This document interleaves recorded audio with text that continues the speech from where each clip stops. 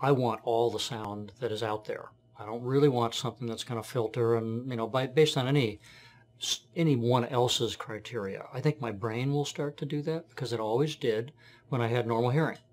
And so I asked Dr. Bramble to basically give me as much sound as is out there when I was being fitted, and the open devices were kind of being tuned for my purposes.